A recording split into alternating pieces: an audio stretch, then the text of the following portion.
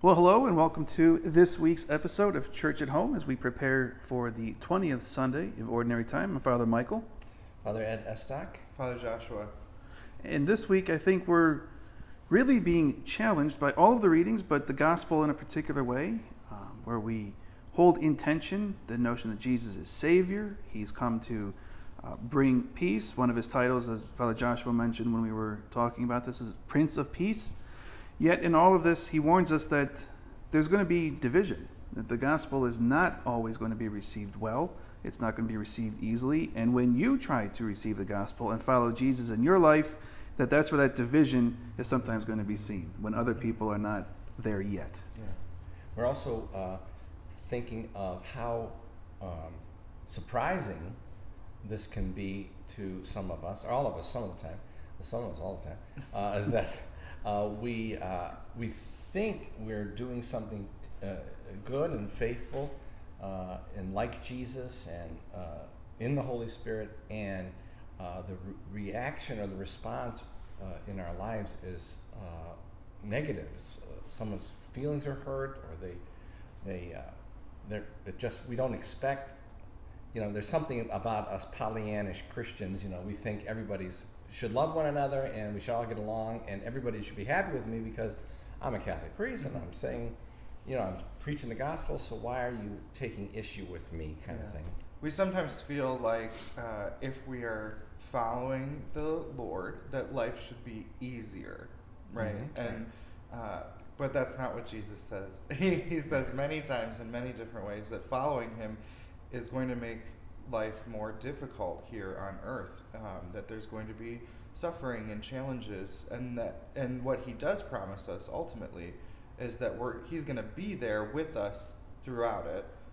That's what his guarantee is. Not that it's going to be easy, but that he's going to be there.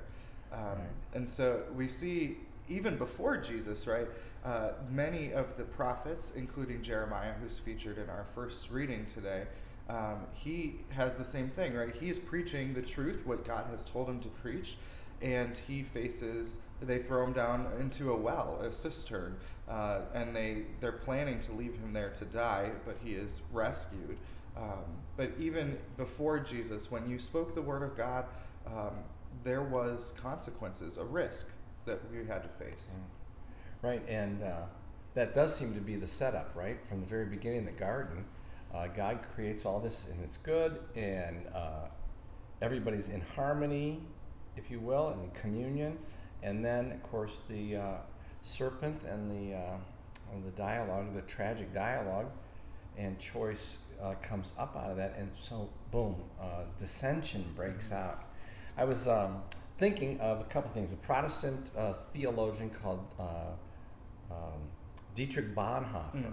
Mm-hmm. He is famous for having written a book called The Cost of Discipleship. Mm-hmm. And of course, we don't have to look too far for this because Jesus, our model and Lord, obviously, he broke through the values of this world and sin precisely through a very uncomfortable, painful, and conflictual death.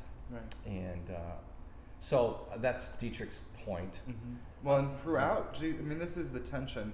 Jesus is pinpointing the tension that has been happening throughout his ministry between him and the Pharisees and Sadducees and the scribes, right? So his very nature, what he is preaching, the good news, is going to cause conflict.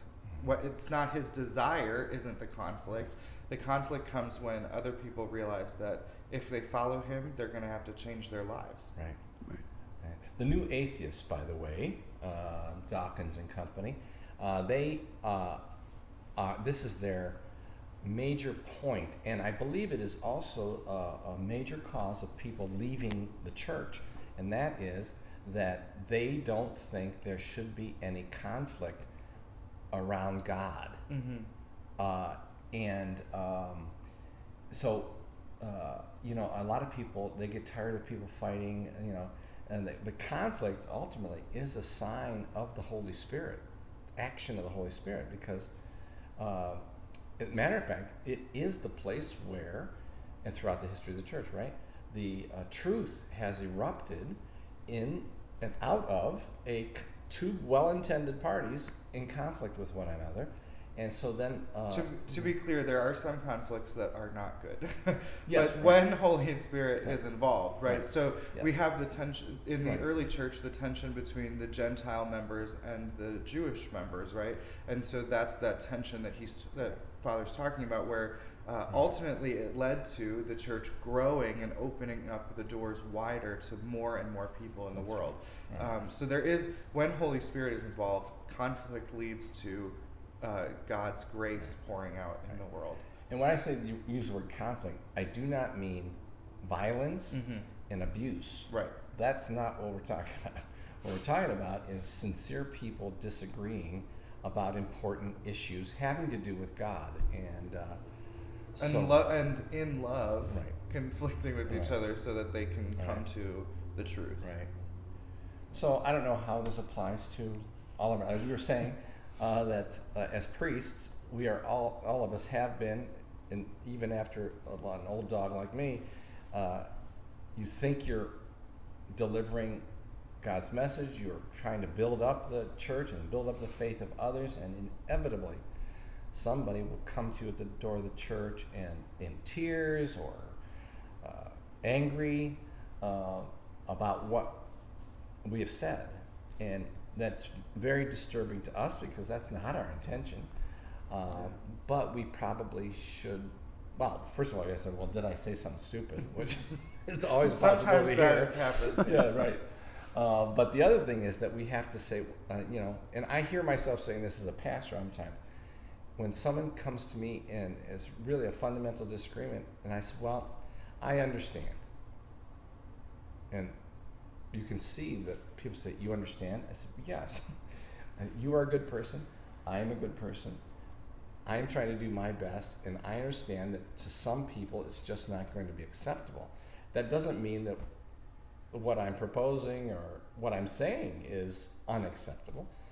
But I'll take your advice, and maybe I should frame it more lovingly or gently or something like that.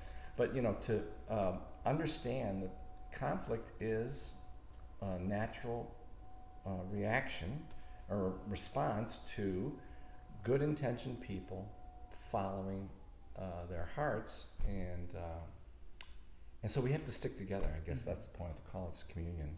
Yeah. Yeah.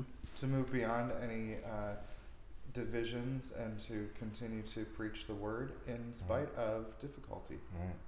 How many deathbeds have we been on? I don't bring this up, but the parent is dying, and what is the message from the parent to the kids? Because there's always a little something, when two or more are gathered, there's conflict, especially in the family, and we heard a lot about that in the gospel today. The parent is always saying, you kids, you need to stick together. Mm-hmm. You are family, you belong to each other.